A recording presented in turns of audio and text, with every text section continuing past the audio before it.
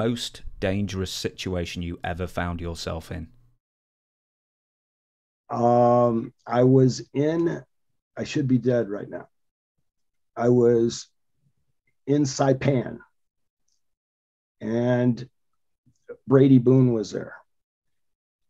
And we went into this bar. And when we went into this bar, we sat down, and a couple girls came up to the table. We didn't know who they were. And they were just being nice, brought us a couple drinks. And people were giving us strange looks because I think they didn't like the idea of, because it was all Saipanese. And there was a security guard, actually two security guards, one by each exit. There was a back exit and there was a front exit. And they had guns, long rifles. And so I felt like I would be okay. Uh, I felt pretty secure. We sat down, and all of a sudden a girl reaches over and kisses Brady. Just grabbed him and kissed him. I don't know what happened. And a cigarette butt hits Brady, and he looks around. And we didn't see anything. I don't know how I got there. And then that other girl grabbed me and kissed me, and boom, more cigarette butts hit the table.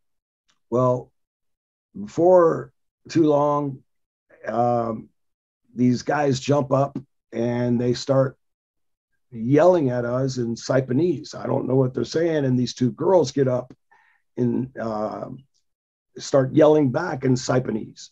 And we had a car right outside the door. And all I was thinking about is, God, how are we going to get to the car? How are we going to get to the car?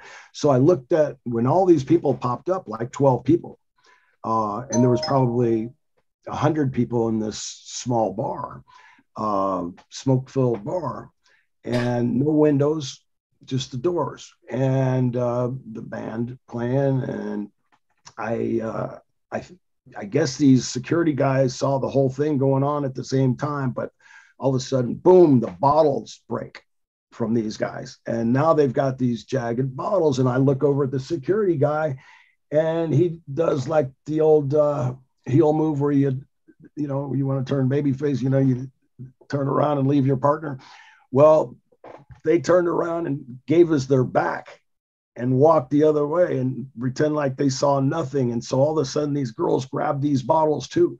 And now they're in front of us, and we've got our back against the wall, and we're wiggling, trying to get to the wall, and bottles are going. Somebody got their wrist sliced, and things are flying, and we're getting hit with crap. And by some kind of a miracle, we got outside the door and into that rental car and took off out of there and never came back. But I thought we were dying that day.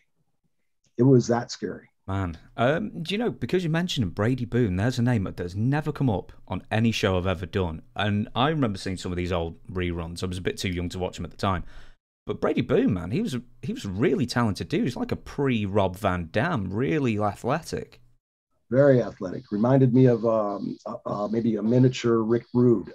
Not a miniature, but a smaller version of Rick Rude sometime. They were from the same place, Robbinsdale, Minnesota, where Kurt Hennig and many of the Road Warriors and many of the guys were from. Dean Peters Brady Boone was a super guy, and Dean Peters was his real name. And he worked for me at my Gold's Gyms for a few years, and met his wife, Sherry, there, and had children. And unfortunately, he had a car accident and drove off of a viaduct and died. And he died way too young. Great guy, great athlete, great worker. If he would have been 4 inches taller, he would have gone a long way.